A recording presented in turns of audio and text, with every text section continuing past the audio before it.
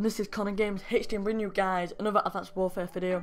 This is confirmed that Ground War will be in Advanced Warfare, current gen only.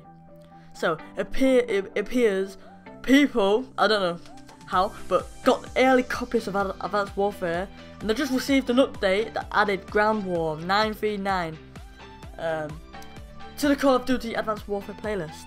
Also, leaked bots art for the last gen consoles confirmed Xbox 360 and PS3 will only support 2 to 12 players, similar to Ghost last year. So it looks like Ground War will only be available for Xbox One, PS4 and PC again.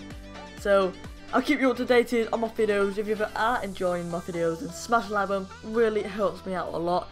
And also, in the description below, there will be a Minecraft PlayStation 3 Adventure Part 7. If you haven't checked that out already, then go click the link below. And also a GTA 5 first person view. No glitch required. So that is the videos in the description. If you haven't checked them out already, then recommend you check them out. Anyway, if you've enjoyed this video, smash the like button, and I'll see you guys in my next video.